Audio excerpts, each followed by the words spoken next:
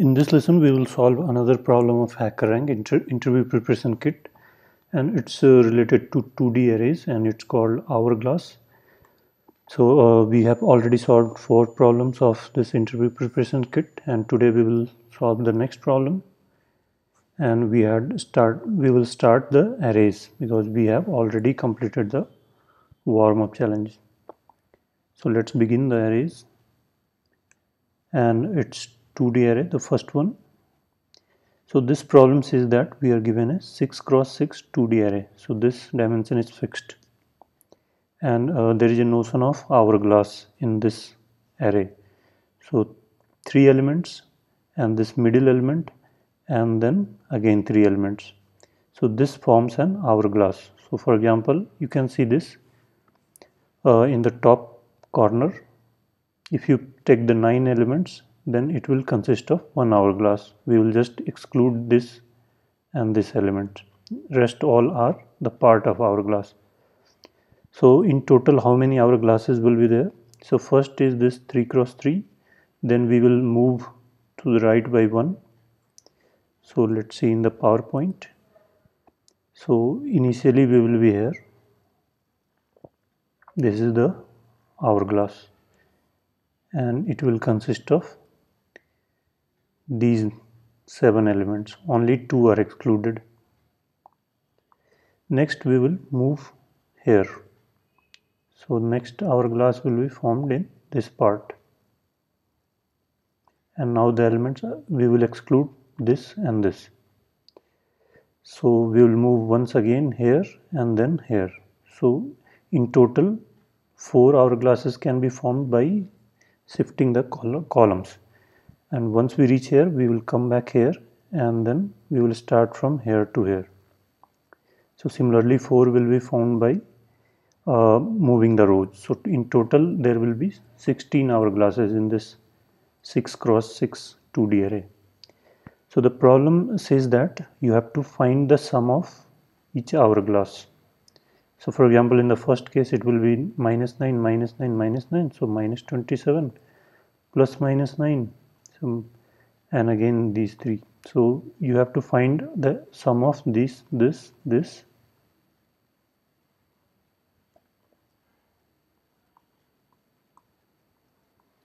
So find the sum of all these 7 elements. So that will be the sum of the first hourglass. Similarly, you have to find the sum of all the 16 hourglasses and return the maximum of those sums. And there are some constraints given that, for example, in this case, the maximum hourglass formed is this value, 043 minus -9 is not part of this. So 437, 18, 6, 12, so 20 and 8, 28. So this is the hourglass with maximum sum. So you have to find the maximum in this 6 cross 6 array. And there are some constraints like this value is between -9 and 9. So all are single digit numbers.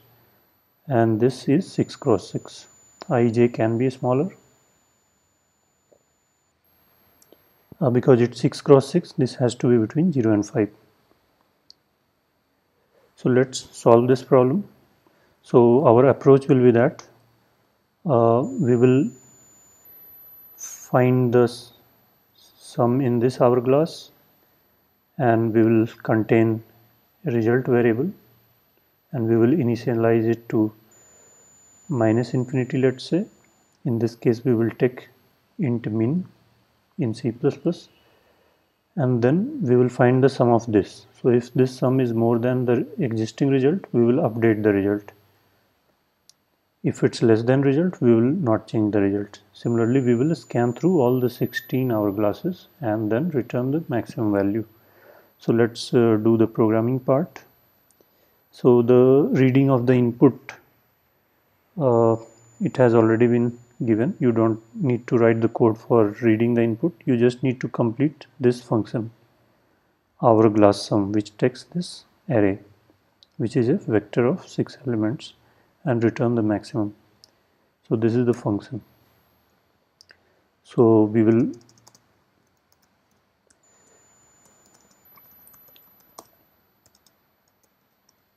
initialize it with int min, and for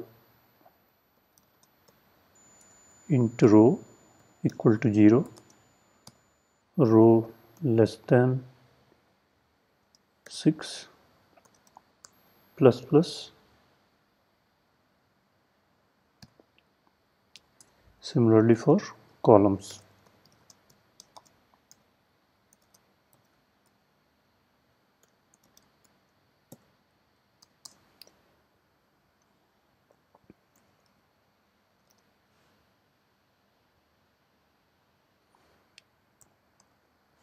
So initially we have started with 0, so this R is here and C is here.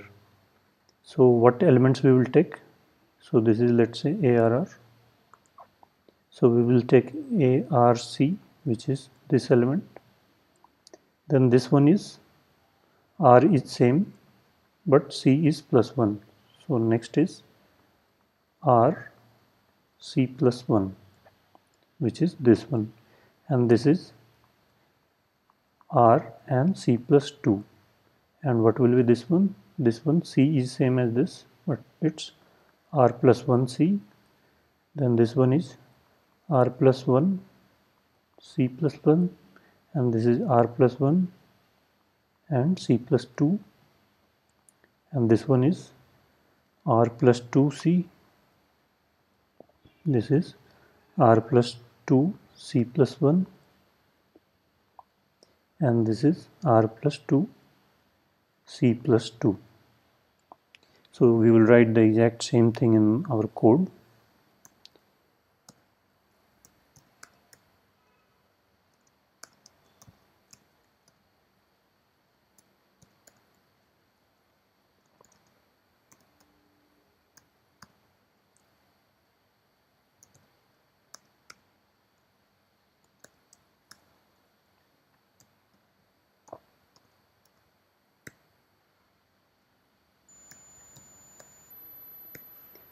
So I did a mistake here, so we are not worried about this one. So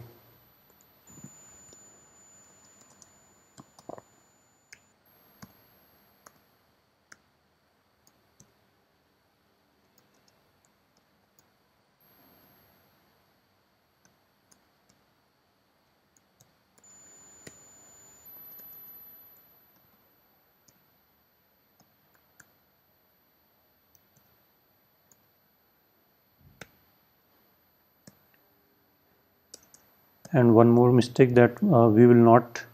So this is the beginning of hourglass, that is this R and C denotes the first cell,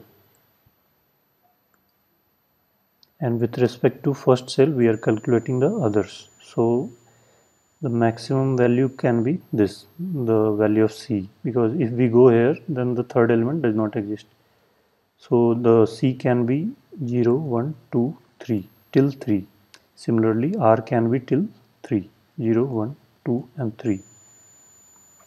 So this is the last element, this top left corner of this hourglass. So this is the last hourglass. So R and C can take max value of this. So we need to change the code here accordingly. Less than equal to 3, and similarly this less than equal to 3. And what we will do, if sum is more than result, then update the result. So we can write result equal to, we can use the built-in function max of result and sum, whichever is maximum, update the result, and then finally we will return the result. And now it should work. So first let's try to run the code to see if the basic test cases pass. So we have a compilation error. Okay, so we have not defined the type, and now let's run it again.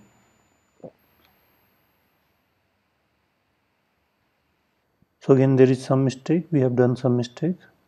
So this thing is repeated, RC plus 1, the first one should be RC, then RC plus 1.